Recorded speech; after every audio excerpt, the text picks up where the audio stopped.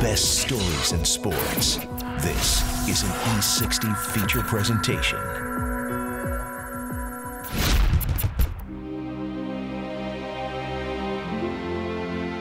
It is the ultimate barrier. 1/3 of the planet's surface. The Pacific Ocean. A place for beginnings and endings, and often both. When I go beachcombing, I often wonder where these things come from. They've had to be touched by human hands before. You wonder, where did they come from and who actually touched them last? 170 miles southeast of Anchorage, 70 miles off the Alaskan coast, lies tiny Middleton Island. 4 miles long and 1 mile wide, it's a windswept speck of rock in the Pacific. The U.S. Air Force built a radar base here in 1958. It lasted just 5 years. Now it's a temporary home to thousands of black-legged kittiwakes nesting for the summer before returning out to sea. The island's only permanent resident is the SS Colebrook. It ran aground in 1942. The lone trace of the modern world is a small FAA radar station staffed by a couple of technicians who pull rotating shifts on the island. 8 days on, 8 days off.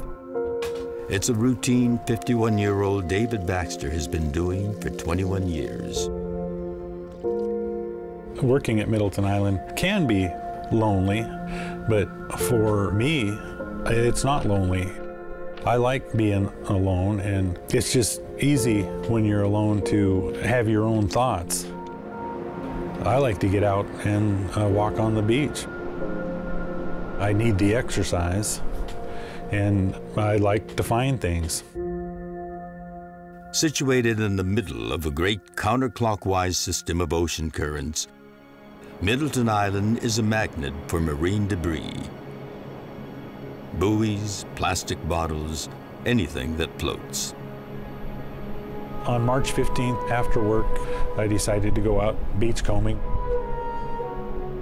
When I first saw the soccer ball, I had a pretty good hunch that that was Japanese writing. It crossed my mind immediately. It was possible that the person was not alive anymore. Almost exactly 1 year earlier, March 11, 2011, a magnitude 9.0 earthquake struck 40 miles off the coast of northeast Japan. It was the strongest earthquake in Japan's history, but it was just the beginning. What followed was a massive tsunami in places more than 30 feet high that slammed into Japan's northeast coast. Entire cities were simply swept away. More than 15,000 people were killed. Over 100,000 homes were destroyed. The Japanese government estimates that 5 million tons of debris were swept into the Pacific by the tsunami. Of that, nearly 70% sank just offshore. The remaining 1.5 million tons simply floated out into the Pacific.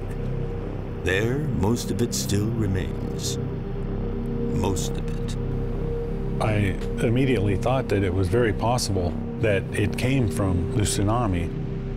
I just thought that it was imperative that I try to get the ball returned, because you would want somebody to try to get your belongings back to you. Finding the owner might seem impossible, but Baxter knew where to begin. I met my wife Yumi in 1989. She is from Hachioji, which is Tokyo. I had to get it home to Yumi to see what exactly it said, because I had no idea what it said. When I saw the ball, the writing on the ball was still clear. I was surprised because you can see pretty good. Okay, this is a Japanese writing, say Murakami Misaki, and this is an encouragement word, like good luck. Written on the ball was a boy's name, Misaki Murakami. She determined that it was a gift from some third grade classmates in 2005, and it was from the elementary school. So she Googled that elementary school and right away found out that it was, in fact, in the tsunami zone. The elementary school was located in the town of Rikuzen Takata, a small seaside city of 24,000 people before the tsunami. Rikuzen Takata was, in the words of its own mayor, essentially gone. 3,300 of its buildings were completely or partially destroyed. Nearly 1,700 of its residents perished. 1 in every 14 people. We knew it was from the tsunami zone, but that is what started us trying to find the person, whether they were alive or their family was still alive and so forth. The Baxters contacted the National Oceanic and Atmospheric Administration, which has been tracking the tsunami debris. They posted a picture of the ball on their blog. Soon, the Baxters received a link to a website that listed people living in the evacuation center in Rikuzen Takata. One of the people listed was Misaki Murakami, the same name that was on the soccer ball. He was soon tracked down by the Japanese media. では、テレビの徳永です。今日はどうぞよろしくお願いします。お願いします。美咲くんですか。よかったね。タオル見つかって。びっくりですけど、よかったです。美咲くんの自宅はどこにあったの？その石のちょっと奥ぐらいで。あの石の奥ぐらい。他に何かこう見つかったものっていうのはあるんですか？ボール以外に。ボールだけですね。他はどこ写真探しに行っても一枚も見つからず。As the news spread, the media attention on Misaki and his family became overwhelming. With those around them still suffering, they felt uncomfortable in the spotlight. They have since declined all media interviews. It's so hard for them to wrap around the one ball. There's so much stuff happened.